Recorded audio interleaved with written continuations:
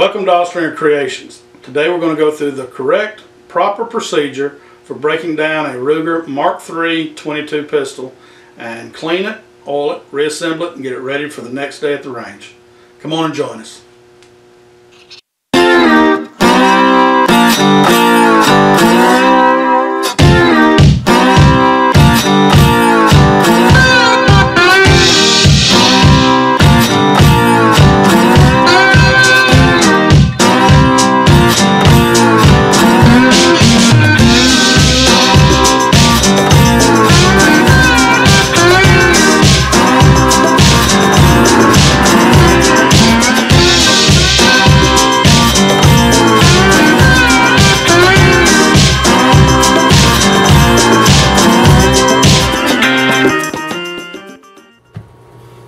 Okay, first thing we do,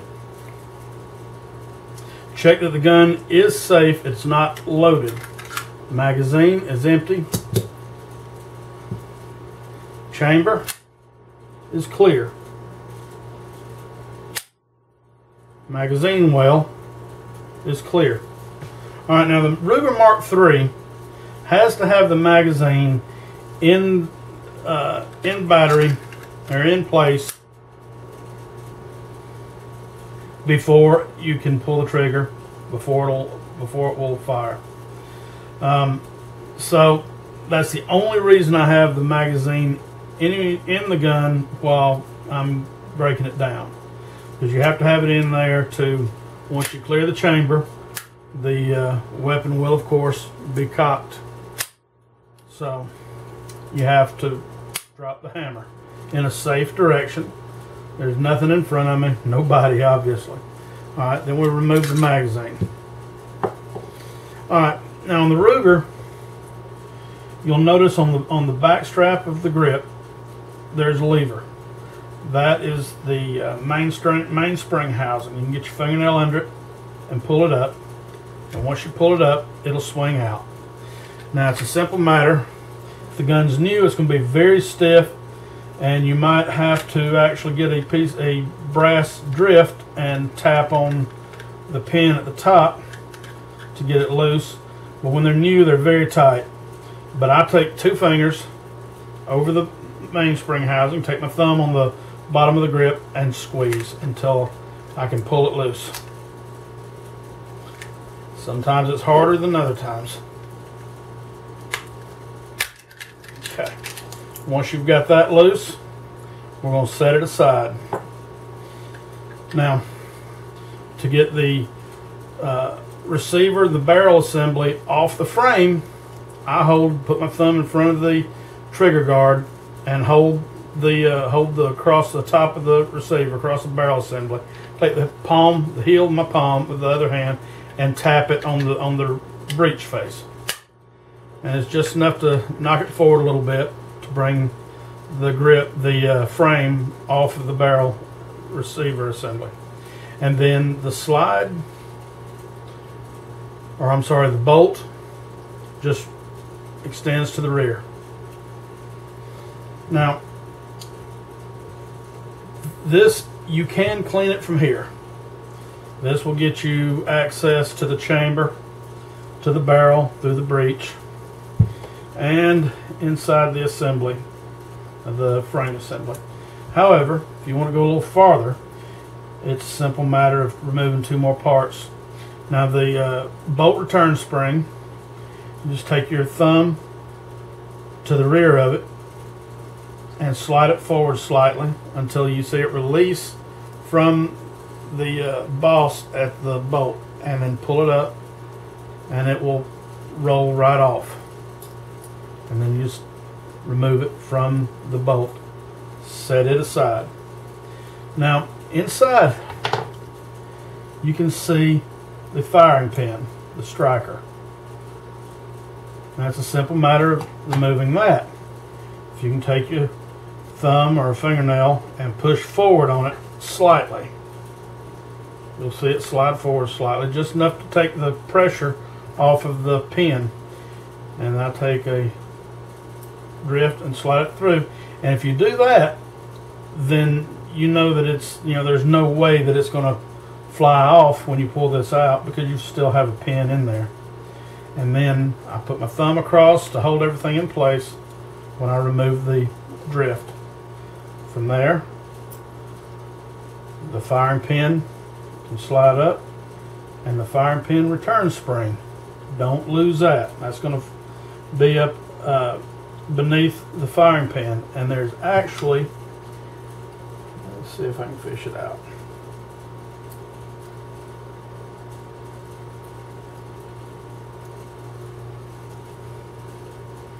It's a little metal plate. That's what holds the spring.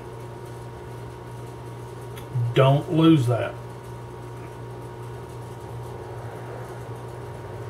So we're going to set that aside.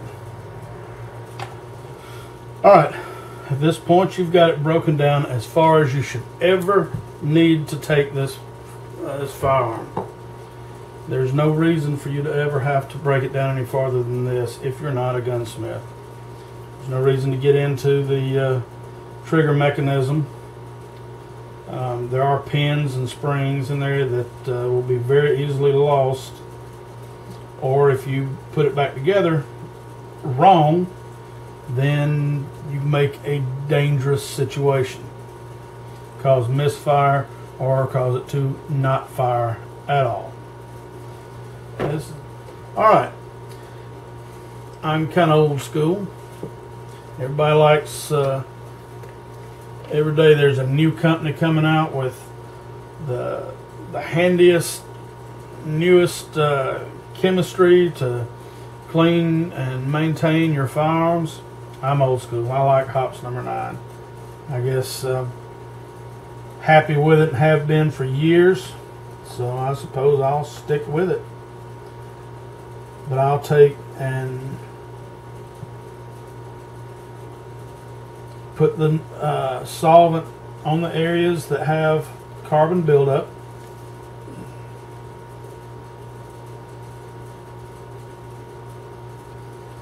Let it soak for a minute while I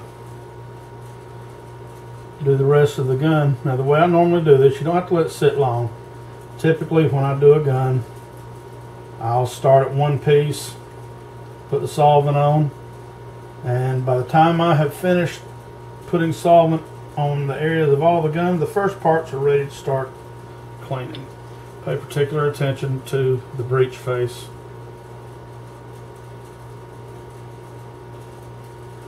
Because you cannot remove the extractor, so you're going to have to clean around it while it's in place. Okay, I'll be right back once I get all the parts solvented up, and we'll go a little farther.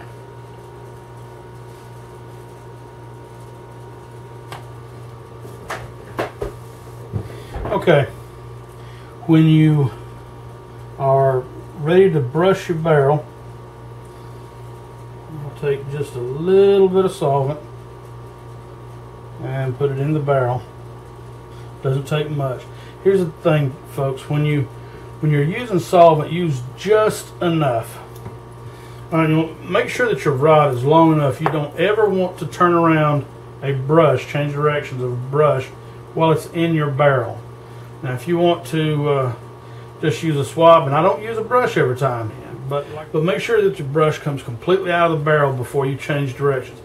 And to be honest with you, it's actually better to not go in both directions. You want to slide the brush through,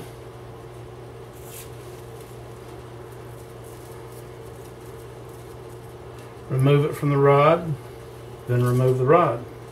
Make sure that your rod is always a softer material than your barrel. You don't want to cause any nicks inside the barrel. I think maybe one more pass should be plenty. And I never go in the muzzle. I never run a rod in from the muzzle. You're taking a chance of sliding the rod, even a softer metal. But if you'll think about it, the muzzle is the last place that your firearm has any contribution to what the projectile does. That is the absolute last place that it has any influence over the flight of the projectile. And if you have the slightest nick on that muzzle, on the crown, then at the last second, when it's the most important part of the firing operation, it will influence the projectile adversely, cause it to be inaccurate. And this is especially true for you guys who are shooting long-range rifles. That crown is the absolute very, very important. Protect it at all costs. Okay. Now, when you're using solvent, don't paint this thing down with solvent. You don't need it. It's wasteful. On top of that, when you do, if you paint it down with solvent, then you got to remember that you've got to clean every bit of that solvent up, because it's going to break down the oil that you put on the gun once you've finished it. And we're not going to put but just a couple of drops on this thing. A lot of people, the biggest problem that people have with cleaning guns, they put too much oil on. Now use a swab. You can use a patch. Oftentimes I'll roll a patch up and stick it in the barrel, then push it through with the rod or the brush. But I have a swab for this.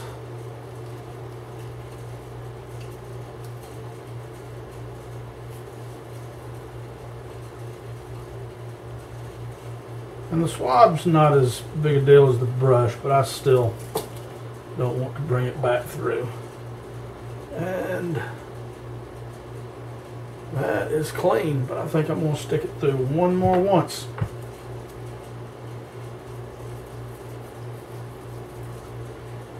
You can over clean a gun.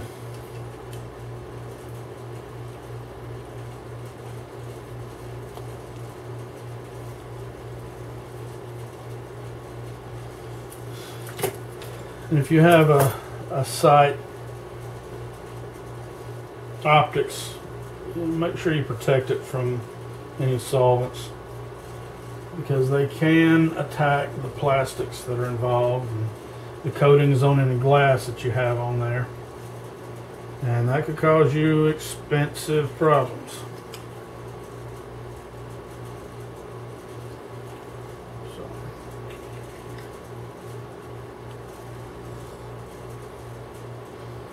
Set that aside.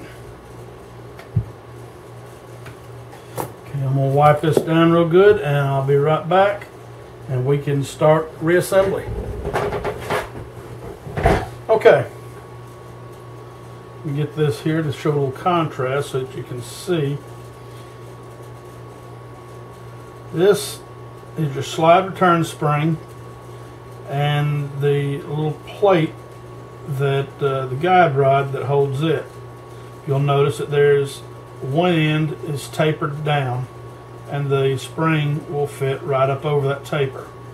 Now on the other end, if you'll notice, there's a bend to it. It's got a little dog leg to it. If you can see that. You want that bend, that angle, to go down in the slot in the bolt. It has to be pointing down. Okay. And then you want to slide that assembly forward in that slot. And when you do, at the front of the slot, there's a little detent up under the a lip at the front that will catch under. Now on the firing pin, set that down for just a second. On the striker, you'll notice that it has, at the bottom, it has a little ledge that has a bit of a tooth on it. Alright, that catches the spring. That captures the other end of that spring. So we'll drop it on and slide it forward.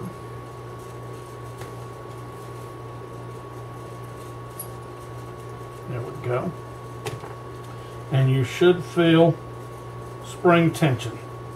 And you'll notice that as I push forward, it wants to push back. Alright, so far so good. So we want to slide the firing pin forward, and then you take the pin, retaining pin, and just slip it right back into the bolt through the firing pin. And then when you release the pressure, release pressure off the back of the firing pin, that pin will capture it. Now make sure that it is not poking outside the block on the bolt on either side, because that could scar the inside of your receiver and could cause it to jam. And you likely are wanting to get it in if it does protrude proud. Okay, now once you've got the firing pin in, we're going to take our bolt return spring and guide rod, and if you'll notice, it's a half moon shape with a little tab on the bottom. Okay, now if we remember, that just drops into the slot at the front of the bolt over the firing pin. The half moon circle pointing up to match the contour of the exterior of the bolt. And again, just like we took it apart, we'll take our thumbnail, push down on the guide rod until it compresses somewhat, and then when we release it, it's going to be caught under the lips at the rear of the bolt. That is the bolt assembly reassembled.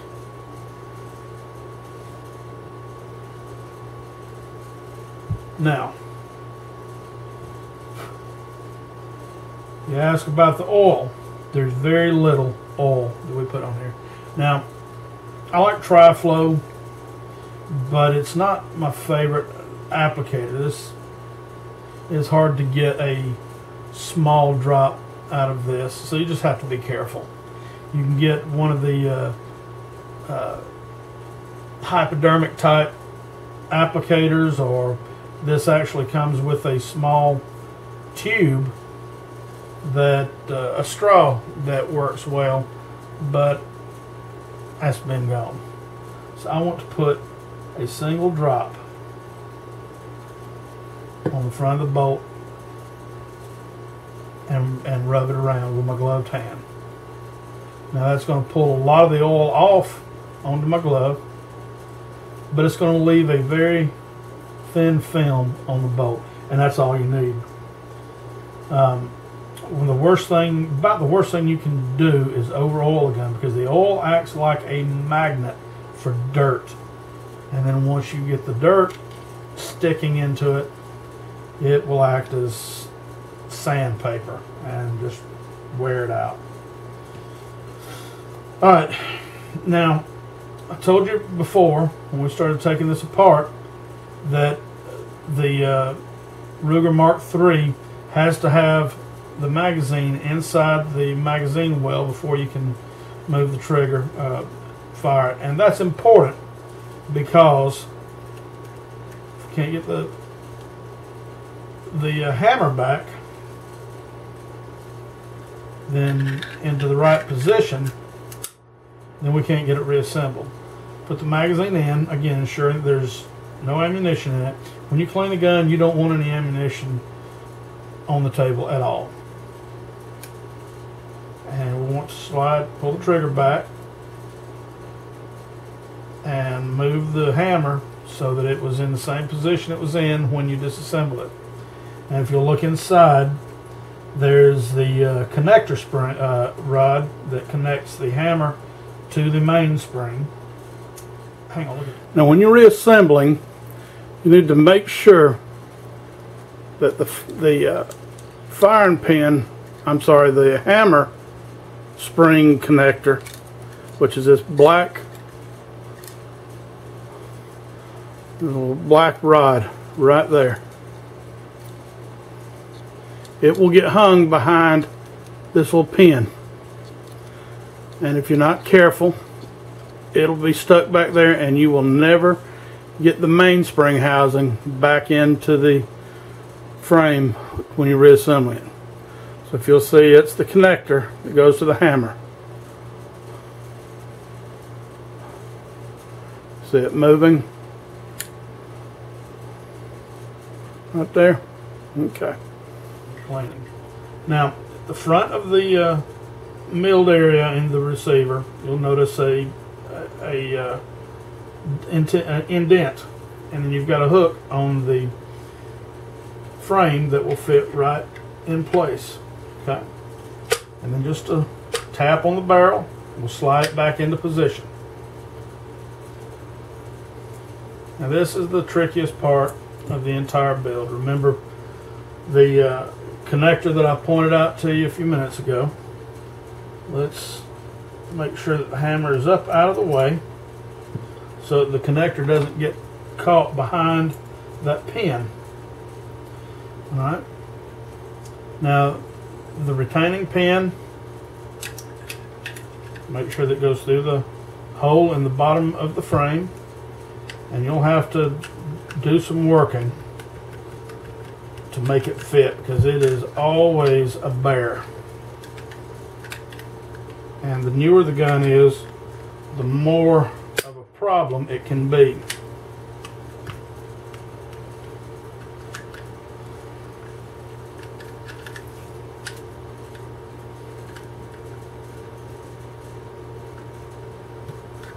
There we go. And once you snap it through the top, again, check the hammer mainspring connector, make sure that it's free, and when you slide this in, you should feel some tension. That last little bit, see where it's holding off? If you don't have that, then you've got to pull it back and try it again. You have not caught the connector. So push it in, slide the lever in till it clicks. Now if you don't have it assembled right, the slide will not even operate. The bolt won't move to the rear. But it appears that I got it together right. Slide the empty magazine, again, empty magazine into the magazine well, point in the safe direction. Make sure that it operates. Okay, it catches back on the last shot. That's correct. Now, don't ever drop the on any automatic, any semi-automatic. Don't drop the slide by the release. Always pull it to the rear and then drop the release. And when you let go, let it spring forward on its own. If you drop the let the slide travel forward by pulling the release, every time you do that, you're scraping a little metal off the face of that detent, and eventually it'll wear out so that it will not catch the slide or the bolt. There it is. There's the Ruger Mark III disassembled, cleaned, and reassembled.